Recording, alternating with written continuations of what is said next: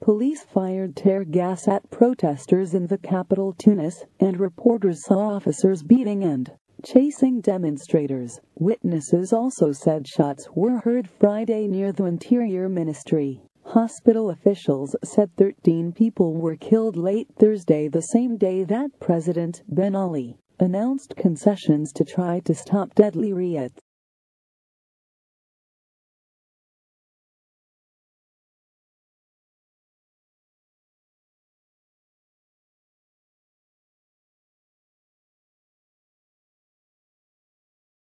Police fired tear gas at protesters in the capital Tunis, and reporters saw officers beating and chasing demonstrators. Witnesses also said shots were heard Friday near the Interior Ministry.